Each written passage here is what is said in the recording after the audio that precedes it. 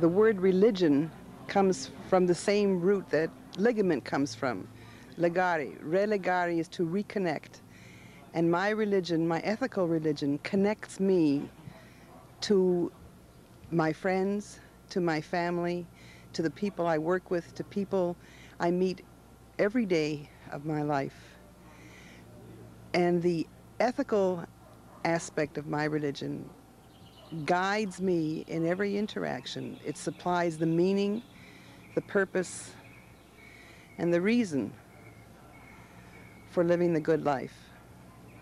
It's a religion for me because it provides moral guidance and an understanding of the reasons for pursuing certain moral issues and moral ethics. And I got into it because I wanted my children to learn about morality and to appreciate all of humanity without being required to believe something just because someone said they had to believe it. I wanted them to understand why they believed it, and I wanted them to have some kind of guidelines for all of their lives that really could apply to all of humanity and not just segments of humanity. It is a religion to me because it's a dedication to the things that I think are most high and valuable to me, and that is a dedication to the welfare of human beings. Because I feel it reflects a basic belief in people, that people are good, that they have a goodness in them that doesn't come from belief in some God or supreme being, but the good is here.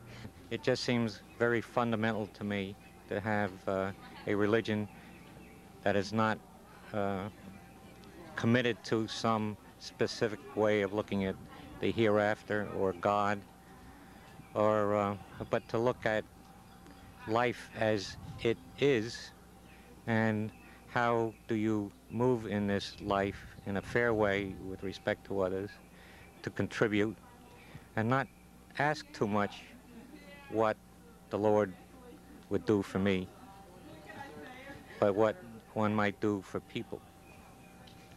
Thank you. The ethical values and the world that people can make for themselves is the most important issue to which we can devote ourselves. I guess there's a kind of a faith in that we are basically optimistic and believe in progress when we say ethics is a religion. But I also think there's an open-endedness and an opportunity for people to make whatever kind of world they want to. For me, it's important that I live my life and others live their lives, if possible, with regard for individuals as human beings. I feel that every individual human being has potential for being better and for helping others to make this world a better place to live. A religion in the sense of I feel a certain loyalty to it. I feel a responsibility to work with it because I think that some of the issues that the ethical culture movement stands for are very close to my heart. Such as? Well, such as peace. I think of religion as that which guides my life and which gives meaning to my life, which gives me the ultimate meaning for my life. And I think that ethics is the thing that most, the word comes to me, sings to me, that it's the thing that constantly drives me, it constantly challenges me every day in my life, in all of my relationships, within my family and with my friends and in my community, that it's ethics and how I behave in those relationships that is the most crucial working out of what I believe and who I am and the meaning of my life. And ultimately, I think for each of us, you know, we are alone in the universe. We have only ourselves. Everything else is transitory in our lives. And so we have to come to grips with the meaning in our own lives. And for me, that meaning revolves around ethics and relationships. Why is it my religion? Because I think that ethical values and ideals are the most important things in the whole world. And I think that what you commit yourself to is most important, you can also think of as your religion. My religion, I think, comes from something that Felix Adler, the founder of ethical culture, said. He talked about treating people based on their inherent worth as human beings rather than based on the value that they are to you. And I try to keep that thought foremost in my mind in my day-to-day encounters with people.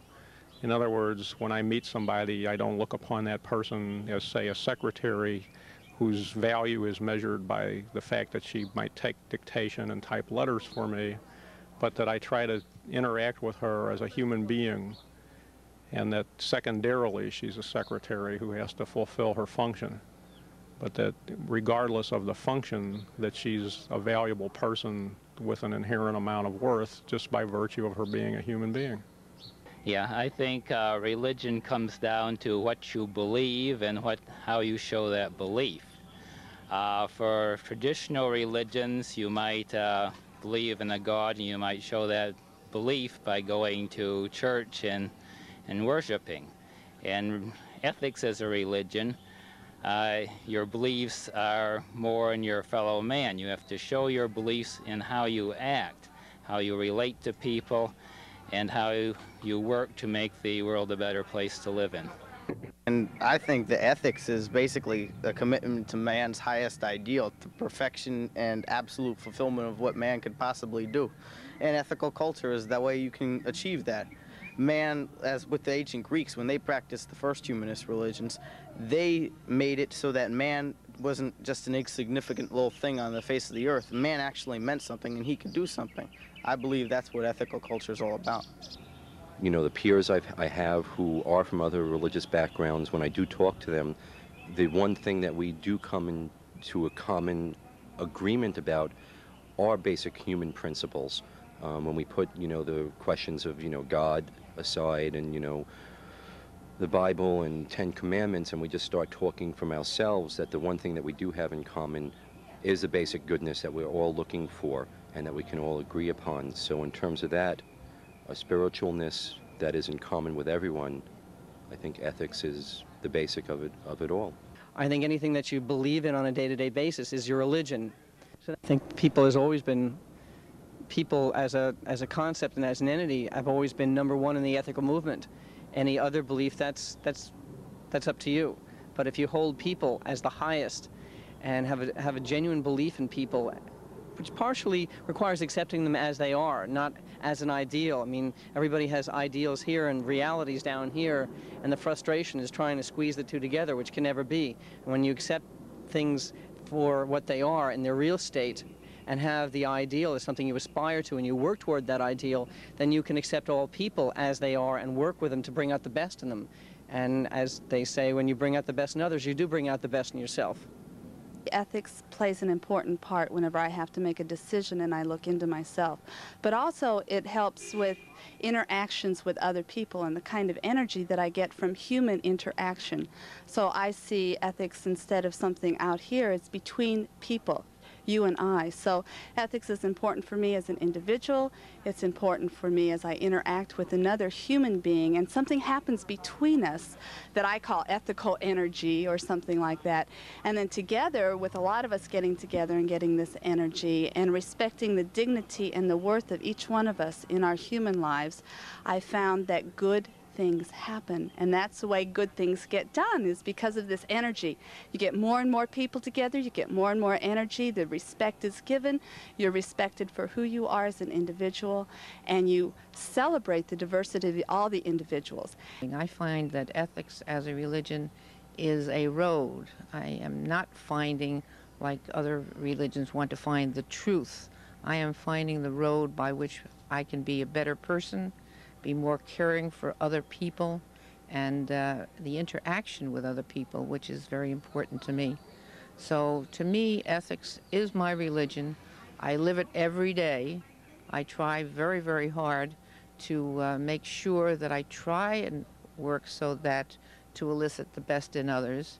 And strangely enough, I have grown tremendously in the last couple of years, so it has elicited the best in me also, which is what Felix Adler, the founder of the Ethical Society, held as one of the imperatives, that was very important to try and do.